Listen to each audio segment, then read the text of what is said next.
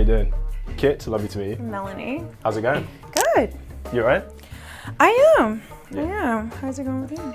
I'm okay. I'm not bad. I'm not bad. Welcome to London. I know. I've been to London before, but this has been a special trip. I like this trip, but it's so like dreary right now. Yeah, I know. I feel like with London weather, it can be hit or miss. Like sometimes we're like, oh, it's gonna get snow, and then it's gonna be rain. But because last time I came, it was in May, so it was like spring. It was like really pretty. It was like green everywhere, and little shops and flowers. And now I'm just like, it's just like raining and foggy. But I still like being here. What brought you here last time? Oh, this is gonna be controversial. Oh, I was actually excited when Meghan Markle got married to Prince Harry. There's nothing wrong with that. And so I came out here. I'm not a fan anymore. So I was, but I'm not. Yeah. They slipped. Did you see the South Park episode? No, I don't watch South Park. You haven't seen? It's all over the internet. No, I'm a more in-person kind of guy. I'm a bit off the internet a little bit. You need to look this up on YouTube. Really? Like Why? people breaking it down. You didn't see the Worldwide Privacy Tour? You tell me what it was. I can't even. It's so fun. Like, I don't even want to give it away because I want you to have the laugh. Like, I will take away the moment. You're thinking of me? I appreciate I don't it. want to take. Like, I hate when people just tell me everything. They're like, "This was the most amazing thing," and then they tell me everything that happened. I'm just like, then I'm kind of like, when I go into it, I don't get the moment. Okay, so what kind of things do you like to watch? I mean, it just switches. Like, it depends on, like, sometimes I'm watching cooking stuff, sometimes I'm watching tutorials, sometimes I'm watching podcasts. It's just like... You ever been to theater? What, like Broadway? Oh, yeah. I went to the theater here. I saw Aladdin here in London. Sick. Last time I was here. Do you, I'm doing Bonnie and Clyde at the moment. Really? Yeah, in the West End, yeah. I'll get you a ticket. You should Wait, come. you're an actor? I'm an actor. That's crazy. Yeah, a lot of my friends are actor for my actors. films last year. Wait, what? I'm so confused right now. Okay, so all right, so you're in a show right now. Yes. But you also do movies or show TV? Yeah, so I do TV and film, voiceover, radio, theatre. Ah, okay. You said you won an award? Yeah, so one of my films last year, I won Best Actor for it.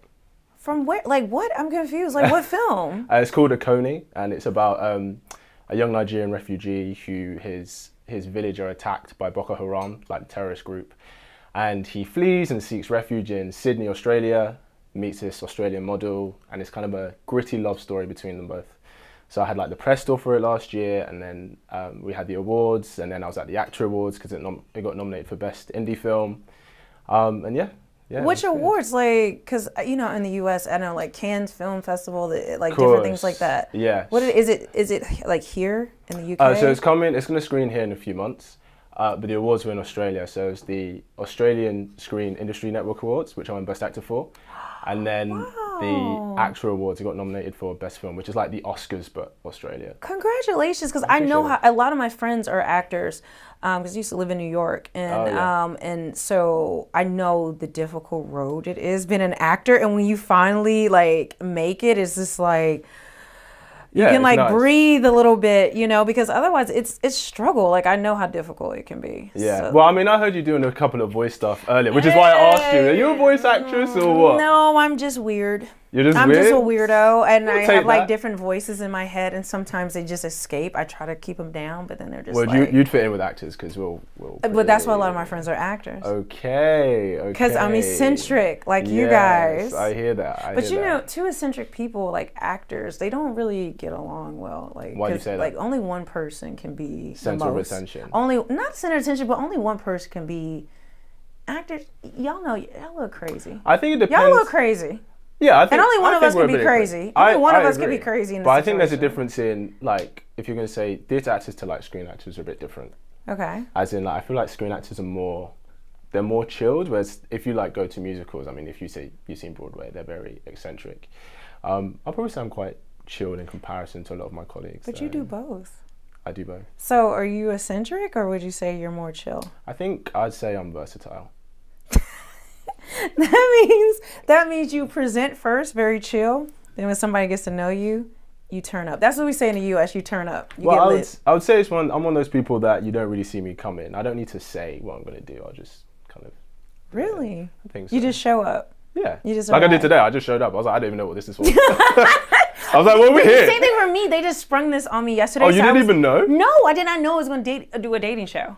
I had no idea. How's it going so far? You know, you're the second one. It's been great. I feel like I'm having good conversations. Thanks. I do want to ask you one thing. What's one thing you look for in a man that's like a non-negotiable for you? Ooh, that's a tough one. There's a couple of things that are non-negotiable, but if I had to pinpoint one, just the one, I would say he has to be very masculine. Like in terms of, you know, knowing I can't deal with a weak man. Just because I know, like, my own nature, like, I will lose respect. Like, if he doesn't know how to check me, how to just behave like a grown man. Like, I'm not into... If you don't respect him, you can't love him. Yeah, and for me, I feel like respect is love. You know, like, a woman can love you, but if she doesn't respect you, like... She won't choose you. Yeah, it's just like, he's a friend. That's why guys get friend zoned. Like, well... you have to have sexual attraction. So sexual attraction plus respect, and I think a woman will fall for a man. Do you have like a physical type then? Ooh, damn, that was so quick. That felt so quick. Hey, wasn't it? Well, thank you so much. Okay, nice to meet you. Lovely to meet you. All right.